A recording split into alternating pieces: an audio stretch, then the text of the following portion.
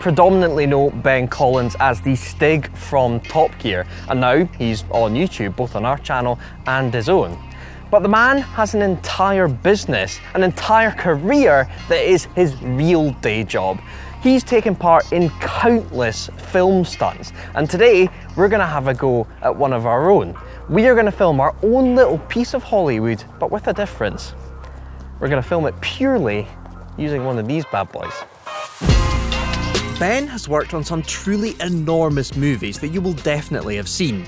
Fast and Furious, Star Wars, James Bond, and the Enzo Ferrari film coming out in December, to name but a few.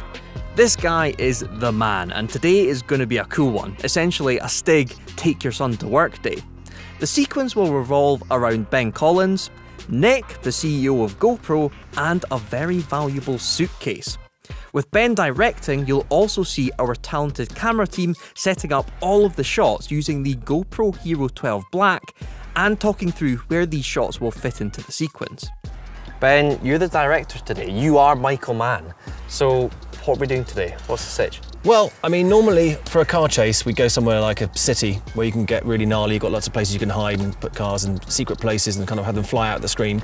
But we're at a racetrack, so there's a few compromises here, but ultimately it's down to the storyline, and obviously I've got something of extremely high value in this case. Okay. I'm driving around in a flash car, someone's bound to want what I have. Okay, so we've chosen a track because it's nice and safe and contained versus a city centre. We've got two cars, so we've got the 911 Turbo S here, we've also got our long-term Ram TRX. What does that bring to the table in terms of, well, they're very different cars on track. Yeah. You know, a lap time, they're not going to be even slightly close. But so Hollywood plays with that, right? Exactly. You've got to suspend your disbelief, haven't you? It's kind of like Bond being chased by Alfa Romeos. Quantum of Solace, like, surely he might, you know, in the real world, he probably would have pulled away. So this thing is a lot faster, but the truck, you know, it can off-road. So there's going to be places where we can use that to its advantage and play them off against each other.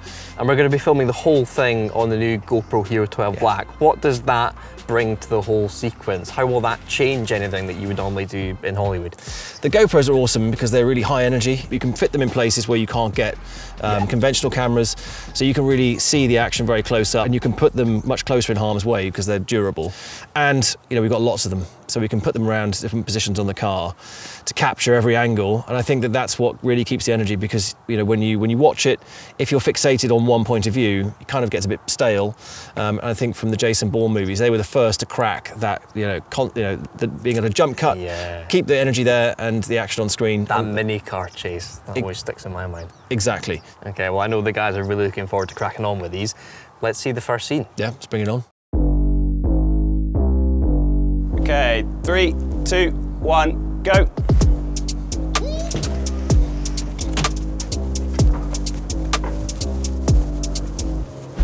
Action.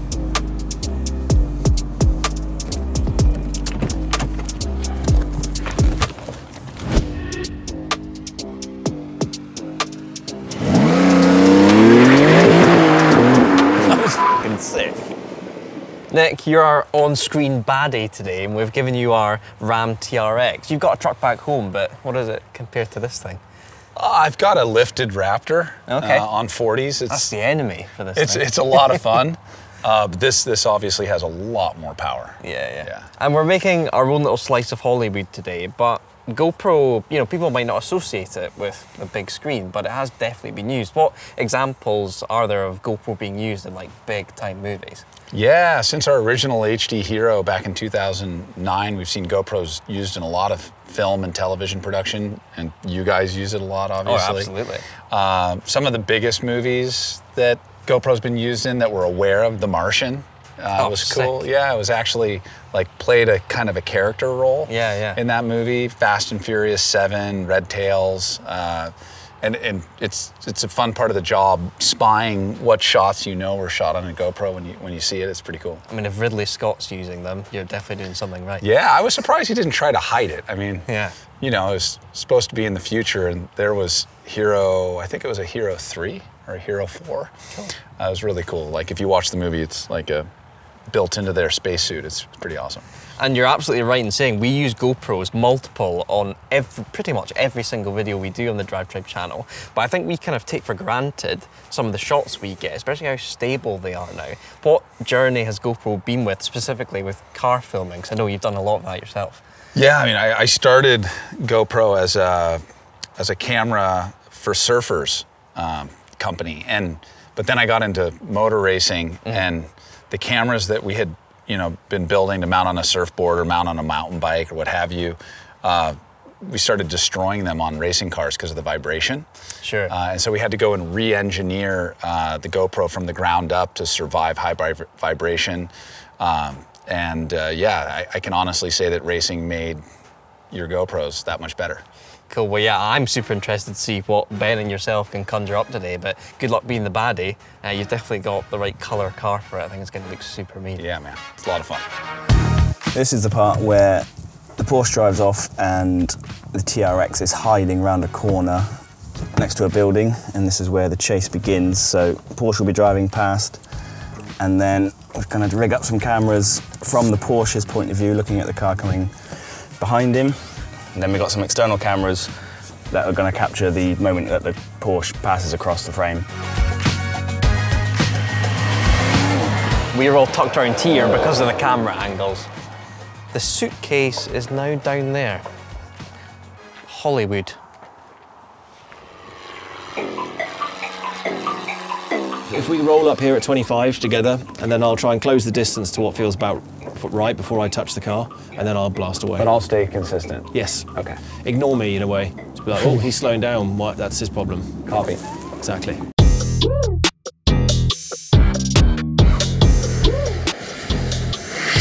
CEO Nick is out doing his first little stunt shot. I do wonder, can a Hero 12 Black take a full-on hit from a Ram TRX? That is a big truck.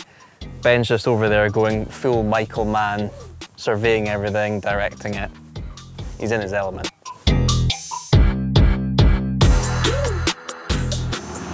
Lovely job. I don't need the stick.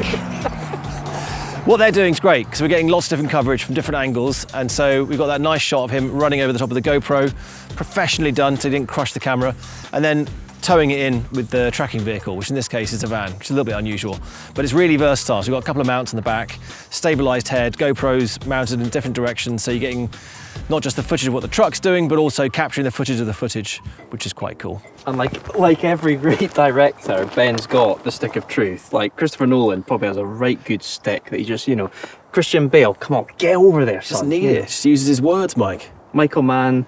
Also no stick. Ridley Scott. Just does it with his eyes. Ridley Scott.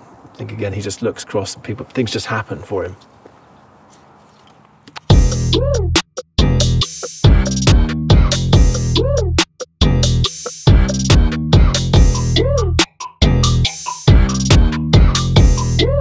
So, just setting the cameras up on the track, and we're going to shoot an in and an out shot.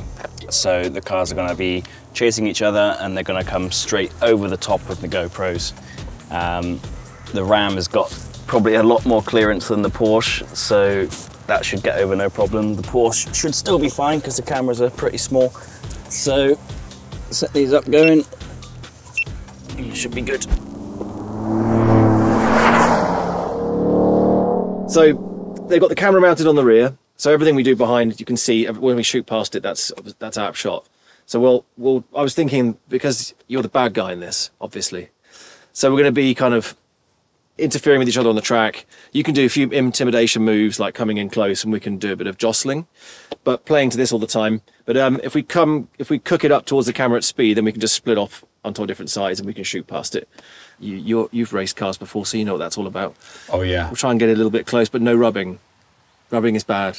Do my best. All right. I think I've got an advantage in the truck. I think you do, although you can't see much. No.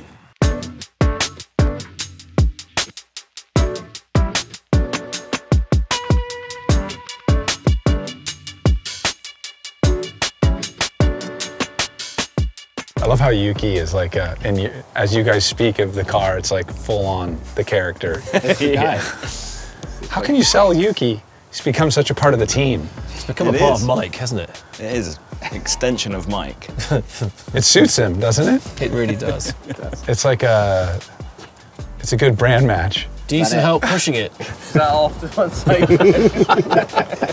It's the least effort. I think You sure you want to sell Yuki? Like, you guys seem like a good pairing. You're being shot there. Let's push it a bit further. Feels like a movie to be made about whoever like passionately owns Yuki. It would be like a good character story. Yeah. And all his friends are giving him shit, and he just can't understand why people don't understand how rad his car is. You don't get it.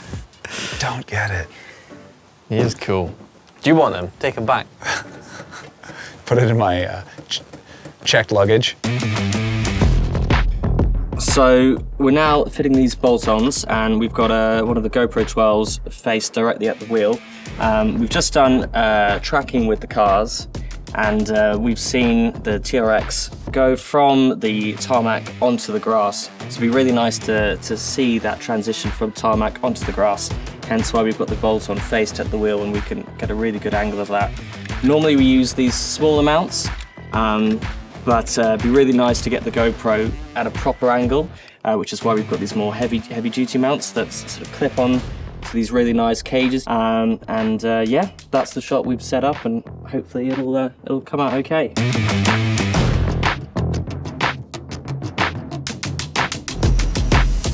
So far, so good. And the whole idea with these car chases is to make them look really dangerous and sketchy, full of energy, but to do them completely safely. So we're planning everything really carefully. And the great thing with these little cameras, the GoPros, we can put them in places where you can get it really, really close to a turning wheel or a car flying past it at high speed, but without actually risking the cars. So it's pretty cool. And being with a really experienced team like DRIVETRIBE makes everything pretty easy. And Nick's a pretty handy driver as well. So that's proven to be awesome. So yeah, let's keep it up.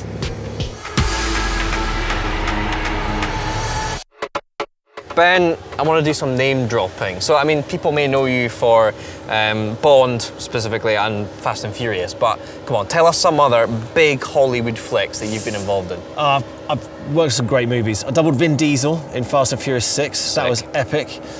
Doubled Han Solo. That was Ron Howard in the end, directed that. But so we had a few directors on that film, but Ron put it all together. But that was driving the speeder, I mean, come on. Oh, okay. Jumping into a TIE fighter factory. So that then got CGI'd. So that was a car that got CGI'd. The wheels got CGI'd out, but it was a real machine. It had V8, space frame chassis, Nice. rally suspension, the whole thing. That was epic. The Bond movies, obviously, and then what else? Worked in Transformers. That was Michael Bay. Nice. The Bayhem, which was hilarious. So I really enjoyed that. That was fun. And then Michael Mann, this new Ferrari movie that's coming out at Christmas, which is going to be incredible. So okay, cool. That was super cool. So that's set in the 50s. So they re-engineered all these. Actually, a lot of them were based on Caterhams. They had some original period cars, all that kind of stuff. So that was really, really hectic because he likes to, to really bring that full-on, close proximity, all that stuff to the screen. So I mean, I'm a huge fan of his films. Heat, Last of the Mohicans. Great stuff. And some of these cars, some of these film cars, are they absolute sheds, or do they actually drive quite well? Are they kind of rushed engineering-wise, or do they have to be really tight? Some of them are sheds. Ideally, you hope that you can give enough information to the guys that you can get time to prepare and all that sort of stuff. But ultimately, yeah, there are times when you have to just jump in a shed and get the most out of it. But that's also quite fun. It's why I like Yuki so much. So Sure. it's like coming home. You didn't almost break him yesterday. I'm I sorry. was quite upset with I think you it was yesterday. okay, but you were like, oh, it revs to 12,000, so I thought 9 would be fine. Sure. Anyway, no, it's great. I love it. I mean, the variety of cars and crews and directors, and it's that creative process and so many different ways of doing it. And also, yeah, one of my absolute favourites. I worked with on Chris Nolan's movie Dark Knight Rises, driving one of the tumblers. So a friend of mine, George Cottle, had done that series since the beginning. So he did all the development of that truck, or what do you want to call it, the Batmobile. And then in the final film we had 3. Mine had rockets, so I was pretty chuffed with that. Sick.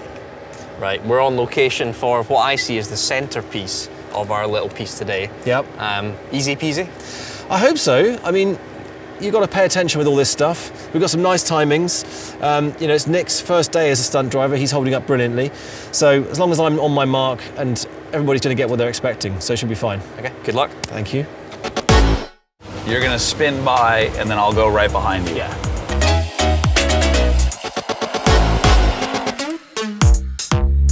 Okay. This looks to be the most dynamic sequence of the entire film so far, probably of the whole thing. What we've done is we've filmed the Porsche being tagged from behind by the Ram. It was done simply through a GoPro going into it, but you know, in the film, it'll look like the Ram has pit maneuvered the 911. Ben is then going to flick the car enough that it completely spins out as if he has been completely spanned by the Ram. Here we go, Porsche PR, maybe look away now. Close your laptop.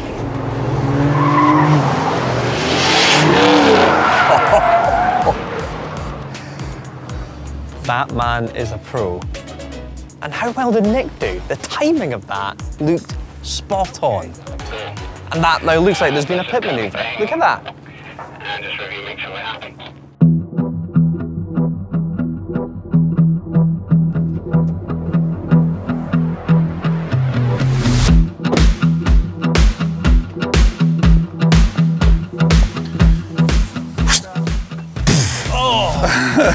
So this camera's looking straight at my head, and I could give it the old, like he's coming. I'm watching him go around. I'm like that. But you don't want to block with that arm. No, good call. But but if you're happy to start over there, then I can like eyeball you. Yeah. Like nervously. Is this guy's problem? Dude. You forgot your wallet. You're supposed to hang on to it.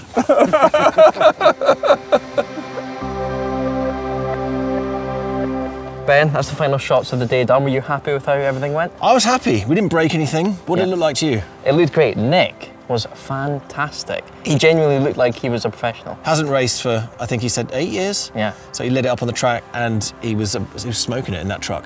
Absolutely. Well, without further ado, introduce your film. I liked it. He put on the scare really well. So guys, I hope you enjoy the film, Operation Lost Property. Roll the video.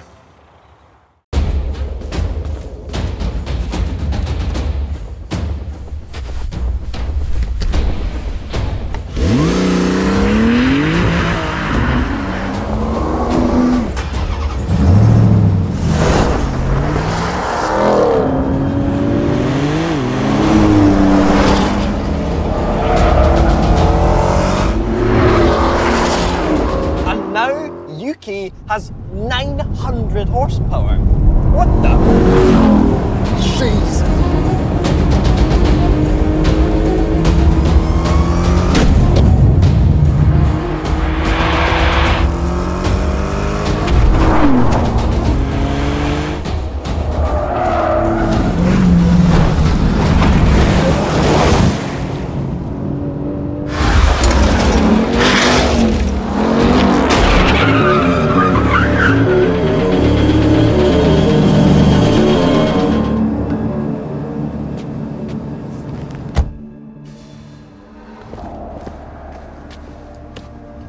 Dude, you forgot your wallet. Thanks.